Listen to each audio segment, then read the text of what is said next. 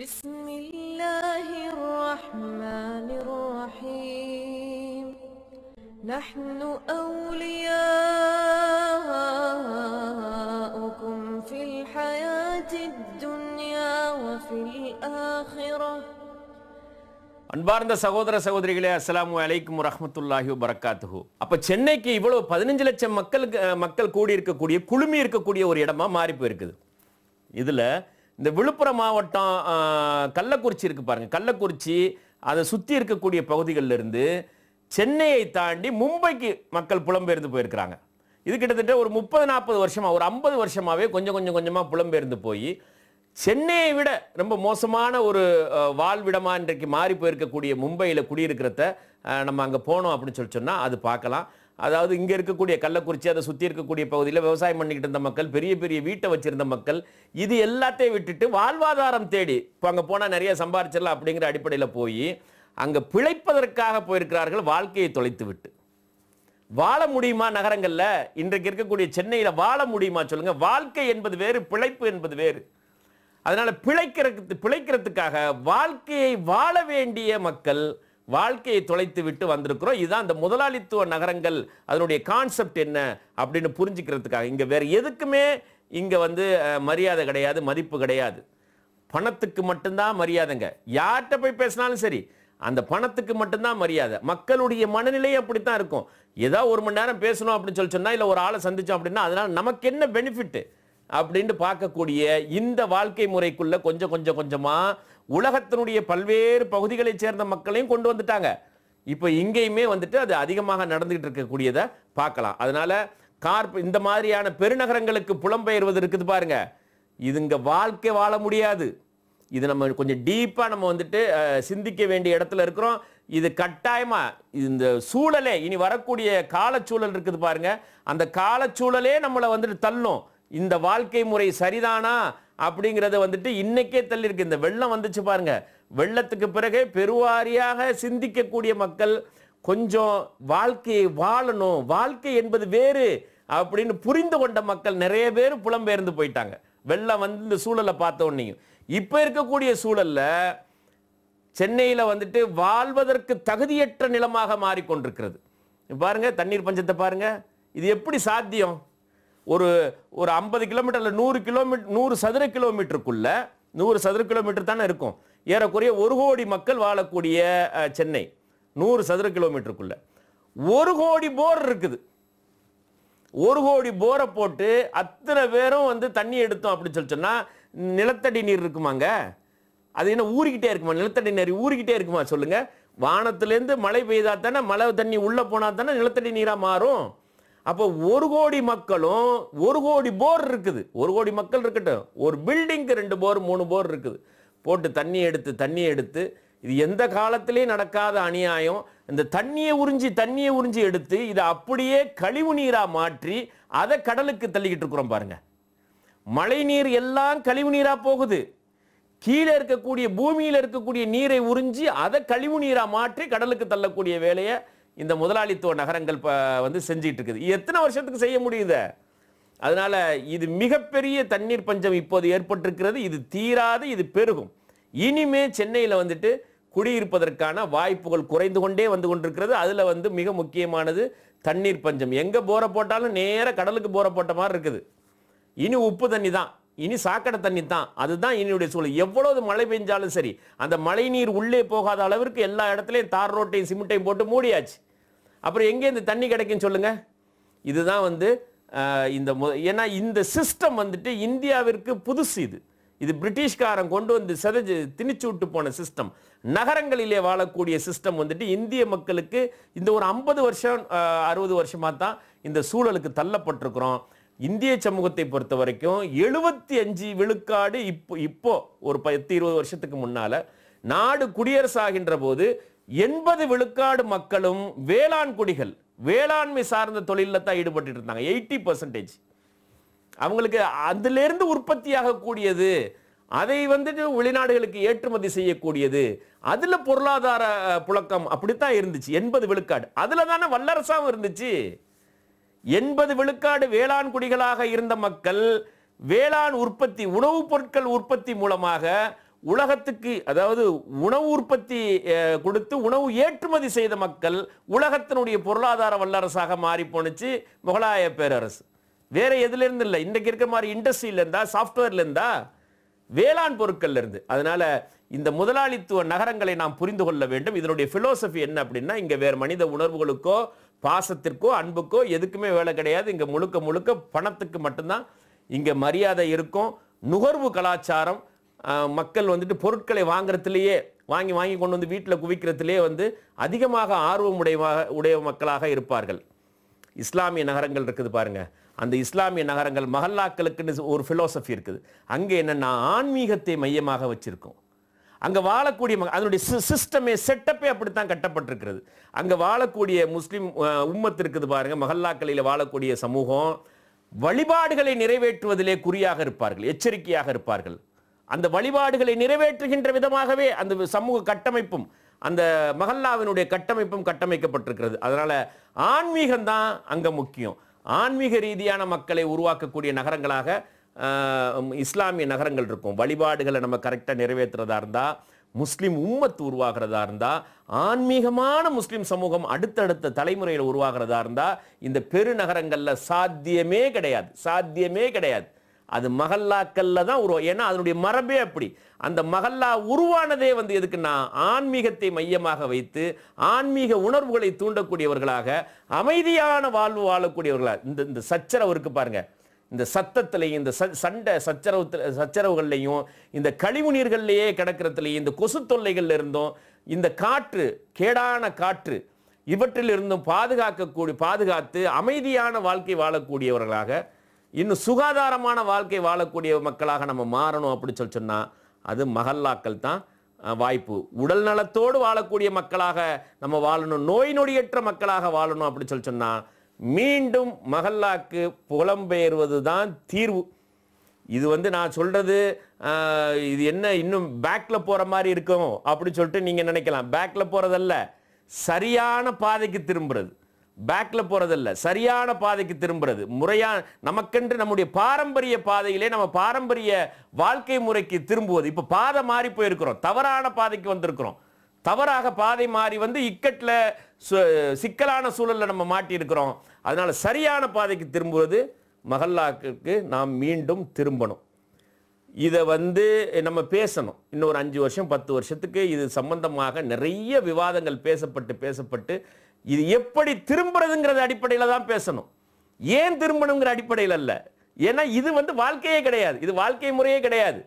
பாரம்பரிய வாழ்க்கை எப்படி திரும்புவது, அதில் இருக்கக்கூடிய ஹேர்டில்ஸ் என்னென்ன தடைகள் இருக்குது, அந்த தடைகளை எப்படி நம்ம வந்துட்டு விளக்கி அதை உடைத்து மீண்டும் முஸ்லிம் உம்மத்தை குடியமர்த்துவது. இன்னைக்கு இருக்கக்கூடிய தலைமுறை போகலனா கூட அடுத்த தலைமுறையாவது மஹல்லாவிலிருந்து உருவாக்கி வருவதற்கான வழிமுறைகள் என்ன அப்படிங்கிறத ஆய்வு செய்யணும். இன்ஷா அல்லாஹ் அடுத்தடுத்த நம்முடைய எபிசோட்ல வந்து அடுத்தடுத்த நாட்களில் இன்னும் திரும்புறதுக்கு இருக்கக்கூடிய தடைகள் என்ன, அது எப்படி நம்ம விளக்கி முஸ்லிம் உம்மத்தை மஹல்லாவிலிருந்து உருவாகக்கூடிய உம்மத்தாகவும், மஹல்லாக்களை இஸ்லாமிய நகரங்களில் தலை சிறந்த நகரங்களாக, பொருளாதார வலிமைமிக்க நகரங்களாக, எல்லா சமூகத்தையும் ஈர்க்கக்கூடிய நகரங்களாக எப்படி மாற்றுவது என்பது குறித்தும் இன்ஷா அல்லாஹ் பார்ப்போம். இஸ்லாமிய நகரங்கள் என்று அழைக்கப்படக்கூடிய மஹல்லாக்களில் முஸ்லிம்கள் பெருவாரியாக வாழக்கூடிய மஹல்லாக்களில் ஏற்பட வேண்டிய மாற்றம், அந்த மஹல்லாக்களை புனரமைப்பது குறித்து பல்வேறு செய்திகளை நாம் பார்த்து வருகின்றோம். அந்த வகையில் ஒரு சமூகத்தினுடைய வளர்ச்சி என்பது அந்த சமூகத்தினுடைய எல்லா துறைகளிலும் ஏற்படக்கூடிய மாற்றத்தின் அடிப்படையிலே இருக்கிறது. இப்போ முஸ்லிம் சமுதாயத்தினுடைய வளர்ச்சி மாற்றம் அதுக்காகத்தானே எல்லாரும் உழைச்சிட்டு இருக்கிறோம். பல்வேறு அமைப்புகள், என்ஜிஓஸ், அறக்கட்டளைகள், ஜமாத்துக்கள், இஸ்லாமிய அரசியல் கட்சிகள், இப்படி எல்லாருமே எதற்கு பாடுபடுறோம் அப்படின்னு சொன்னா சமுதாயத்தில் மாற்றம் ஏற்படணும், முஸ்லிம் சமுதாயத்தில் மாற்றம் ஏற்படணும், வளர்ச்சி ஏற்படணும், இணக்கம் ஏற்படணும். எல்லா சமூகம் போல முஸ்லிம் சமூகமும் தங்களுடைய வாழ்வாதாரங்களை உயர்த்தி கொள்வது, சமூக பாதுகாப்பாக இருப்பது, உடல் நலத்தோடு இருப்பது, கல்வியிலே வளர்ச்சி அடைவது, இப்படி சமுதாயத்தினுடைய ஒரு மனிதனுடைய எல்லா செக்டாரும் வளர்ச்சி அடையணும், ஒரு சமூகத்தினுடைய எல்லா செக்டாரும் வளர்ச்சி அடையணும் அப்படிங்கிறது தான் நோக்கம். இப்படி எல்லா செக்டாரும் வளர்ச்சி அடையணும் அப்படின்னு சொன்னா அதுல எல்லாவற்றிலும் ஒரு ஒருங்கிணைந்த கவனம் செலுத்தக்கூடிய அளவிற்கு சமுதாயத்தில் பணியாற்றக்கூடியவர்கள் தங்களுடைய கருத்துக்களை முழுமையாக அதில் செலுத்தணும். அதாவது முஸ்லிம் சமுதாயத்தினுடைய வளர்ச்சி அப்படின்னு சொல்லி சொன்னா எதுல இருந்து ஆரம்பிக்குது அப்படின்னு பார்க்கணும். அப்ப எதுல இருந்து துவங்குறது, எங்க இருந்து ஸ்டார்ட் பண்றது, அப்படி ஸ்டார்ட் பண்றதுக்கு எது தேவை, எப்படி முன்னெடுக்கிறது, இந்த துறையில இந்த எந்த விஷயத்துல இருந்து நம்ம ஆரம்பிக்கிறோமோ அதுல இருந்து ஆரம்பிச்சோம்னா சரியான வளர்ச்சி அடையுமா அப்படிங்கிறது சம்பந்தமாலாம் டீப்பான இன்டெப்தான ஆய்வு பண்ணணும். அப்ப சமூகத்தினுடைய வளர்ச்சி என்பது எல்லா துறைகளிலும் ஏற்பட வேண்டிய வளர்ச்சி. சமுதாயத்தினுடைய கல்வியில வளர்ச்சி ஏற்படணும், உடல் நலத்துல வளர்ச்சி ஏற்படணும். ஏன்னா இப்ப இன்னைக்கு வந்துட்டு ஹெல்த் தானே ரொம்ப ரொம்ப முக்கியம். அப்போ உடல் நலத்தில் வளர்ச்சி ஏற்படணும், கல்வியில் வளர்ச்சி ஏற்படணும், சமூக பாதுகாப்பில் கவனம் செலுத்தப்படணும், வாழ்வாதாரத்தில் கவனம் செலுத்தப்படணும், சமூகத்தினுடைய பெண்கள் நலனில், குழந்தைகள் நலனில், முதியோர் நலனில், அரசியலில், இப்படி எல்லா துறைகளிலும் கவனம் செலுத்த அந்தந்த துறைகளில் முழுசாக இன்டெப்த்தாக கவனம் செலுத்தப்பட்டு அதில் ஆய்வுகள் மேற்கொள்ளப்பட்டு அதன் அடிப்படையிலான திட்டங்கள் வகுக்கப்பட்டு அது ஒரு தொலைநோக்கு திட்டமாக நடைமுறைப்படுத்தினா தான் மாற்றம் ஏற்படும்.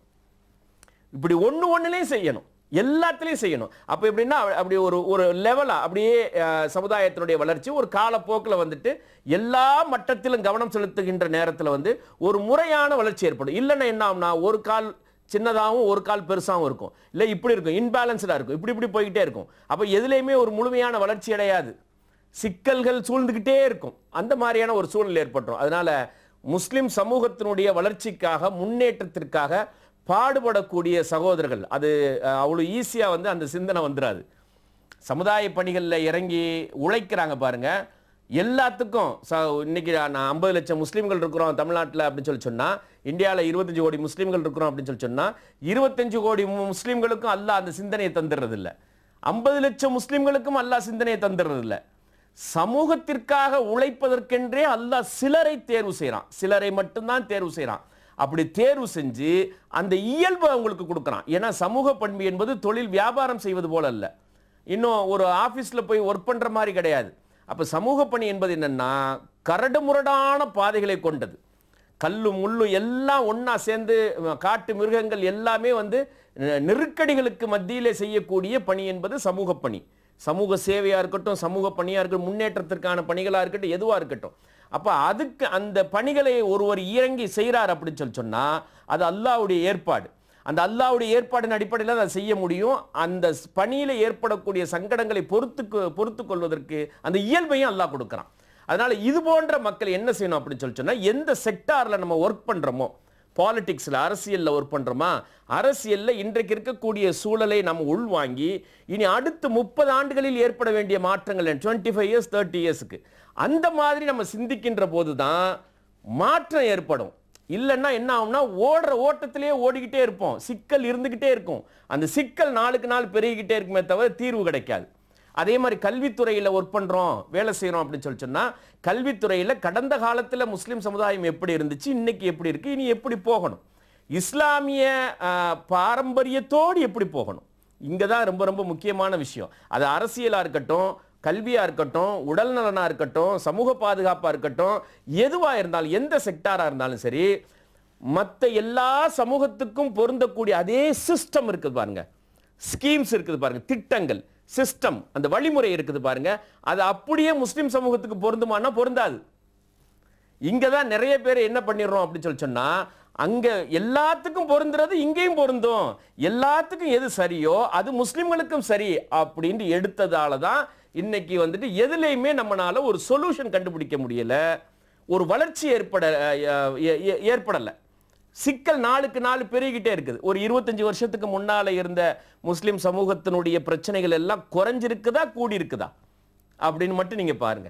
எல்லா செக்டார்லையும், பாலிடிக்ஸ்ல குறைஞ்சிருக்குதா கூடி இருக்குதா, எஜுகேஷன்ல குறைஞ்சிருக்குதா கூடி இருக்குதா, எல்லாத்துலயுமே பார்த்தா சிக்கல் நீடிச்சு பெருகிக்கிட்டே இருக்குது, சொல்யூஷனுக்கு வர முடியல. அப்ப சொல்யூஷனுக்கு வர்றதா இருந்தா என்ன பண்ணணும் அப்படின்னு சொன்னா, ஒவ்வொரு செக்டார்லையும், அது உடல் நலமா இருக்கட்டும், உணவு முறைகளா இருக்கட்டும், வாழ்க்கை முறையா இருக்கட்டும், வாழக்கூடிய சூழலா இருக்கட்டும், கல்வியா இருக்கட்டும், எல்லாத்திலையுமே இன்டெப்தான ஆய்வுகள் தேவை.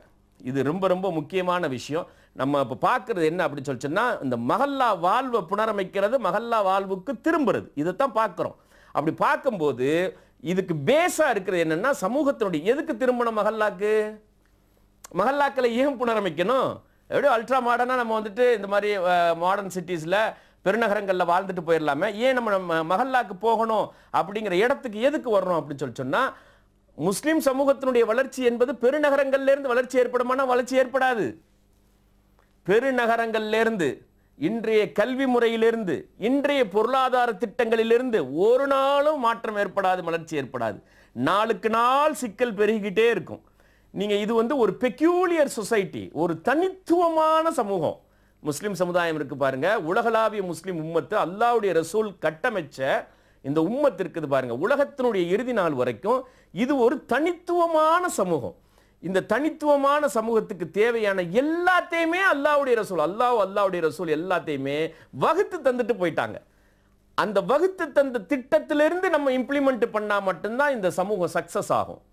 அல்லாஹ்வுடைய ரசூலும் வகுத்து தந்த திட்டத்தை விட்டுட்டு இன்றைய முதலாளித்துவம் வகுத்து தந்த இந்த பெருநகர வாழ்க்கை, இந்த கல்வி முறை, இந்த பொருளாதார வாழ்க்கை, இந்த சொகுசு வாழ்க்கை, இந்த சிஸ்டத்துக்குள்ள முஸ்லிம் சமுதாயம் சிக்கனிச்சு அப்படின்னு சொன்னா ஒரு நாளும் மாற்றம் வராது. சமூகம் தன்னுடைய அடையாளத்தை இழந்துடும். இன்னைக்கு அதான் நடந்துகிட்டு இருக்குது.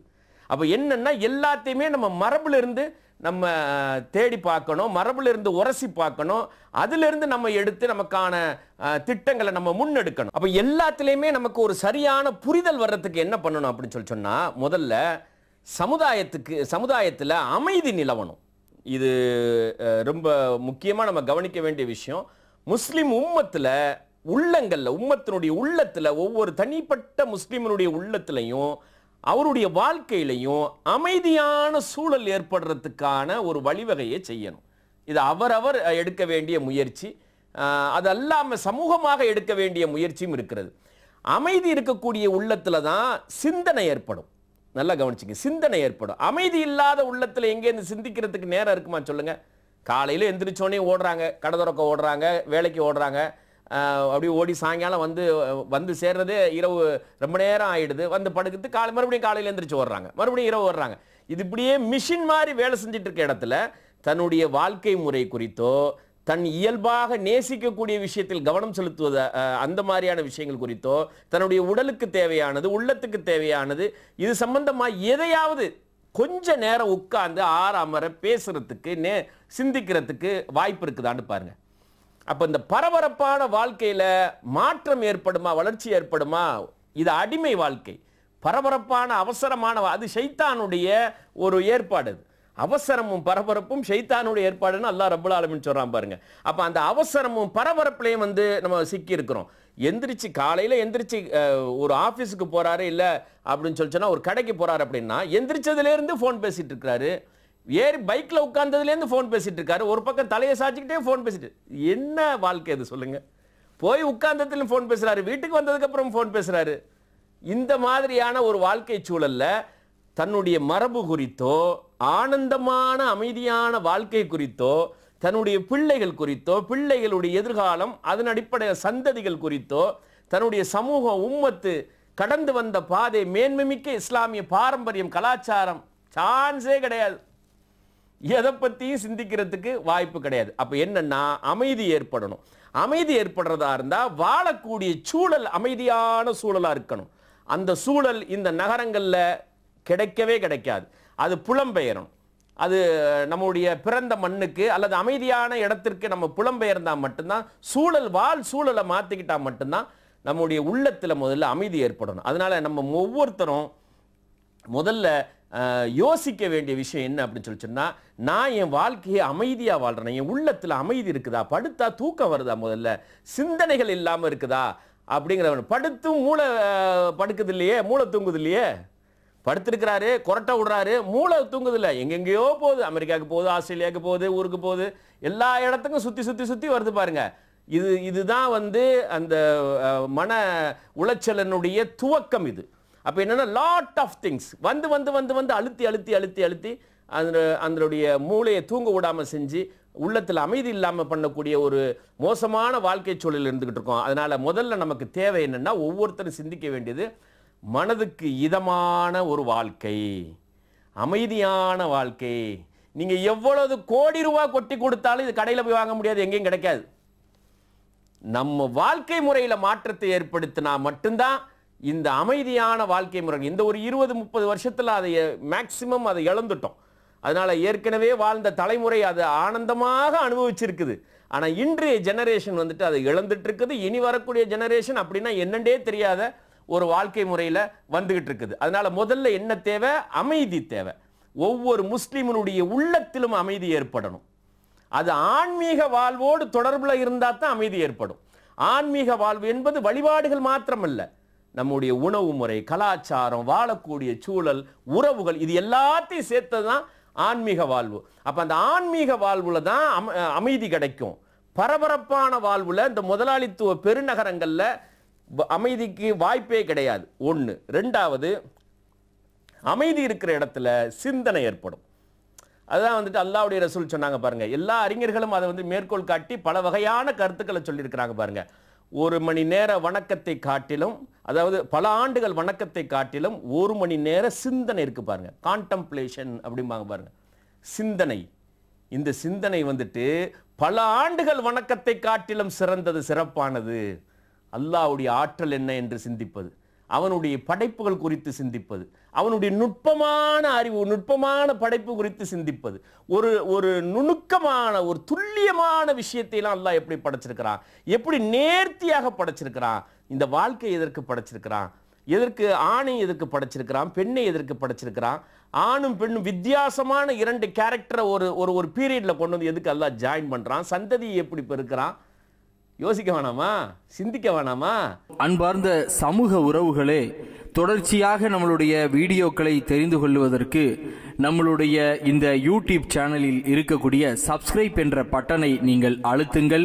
எங்களுடைய வீடியோக்களை தொடர்ந்து பாருங்கள். எங்களுக்கு முழு ஆதரவுகளை நீங்கள் இதன் மூலமாக தாருங்கள் என்று அன்புடன் கேட்டுக்கொள்ளுகின்றோம். அஸ்ஸலாமு அலைக்கும் வரஹ்மத்துல்லாஹி வபரகாத்துஹு. கண்ணியம் நிறைந்த சகோதர சகோதரிகளே, தமிழக முஸ்லிம் சமூகத்தில் மார்க்கம் படித்த அறிவுஜீவிகளையும் அதிகாரமிக்க உயர் பொறுப்பிற்கான அதிகாரிகளையும் உருவாக்கிட பாண்டிச்சேரி கடுவனூரில் உருவாகி வரும் கல்வி நிறுவனம் பைத்துல் ஹிக்மா. இதில் ஜாமியத்துல் ஹிக்மா அரபிக் கல்லூரி, கலீஃபா Umar school of law, Mahatma Gandhi school of civil service, Maulana Azad school of journalism, Indo Arab school of business ஆகிய 5 நிறுவனங்கள் ஒரே வளாகத்தில் உருவாகி வருகின்றன. இதன் முதல் நிறுவனமான ஜாமியத்துல் ஹிக்மா 2018 கல்வியாண்டு முதல் துவங்கப்பட்டு மிக சிறப்பாக நடைபெற்று வருகிறது. முஸ்லிம் சமுதாயத்தின் பொருளாதார பங்களிப்பில் உருவாகி வரும் இந்நிறுவனத்தில் பயிலும் மாணவர்களின் கல்வி, உணவு, தங்குமிடம் இவற்றுக்கு கட்டணம் கிடையாது. சட்டத்துறைக்கு, அரசு துறைக்கு, இதழியல் மற்றும் தொழில்துறைக்கு மார்க்கம் படித்த மேதைகளை உருவாக்க கட்டப்பட்டு வரும் பைத்துல் ஹிக்மா நிறுவனம் இன்றைய இந்திய முஸ்லிம்களின் நெருக்கடிகளுக்கு தீர்வளிக்கும் மிக முக்கியமான கல்வி நிறுவனம். இந்நிறுவனம் உருவாவதற்கு உங்களது சதக்கா, ஜக்காத் தொகைகளை பணமாகவோ அல்லது கம்பி, சிமெண்ட் போன்ற பொருட்களாகவோ தாராளமாக தந்து உதவி செய்யுங்கள். ஒரு முறை பைத்துல் ஹிக்மா கல்வி நிறுவனத்திற்கு அவசியம் வருகை தாருங்கள். அஸ்ஸலாமு அலைக்கும் வரஹ்மத்துல்லாஹி வபரகாத்துஹு.